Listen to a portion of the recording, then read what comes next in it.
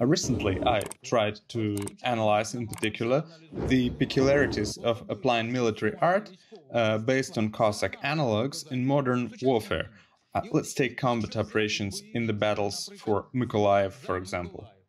After trying to break through to Kryvyi Rih, they focused on the battles for Mykolaiv.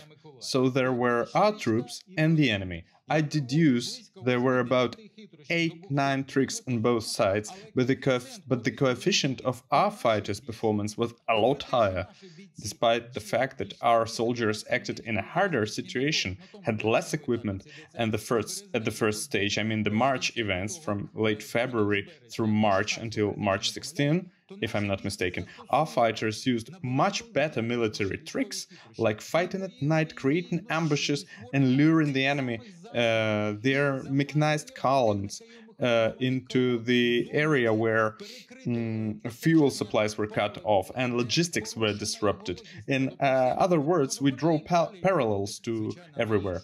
Of course, it was on a different military technical level, but this advantage of Ukrainian thinking in military art, Ukrainian soldier with soldier cooperation, is the Cossacks' legacy.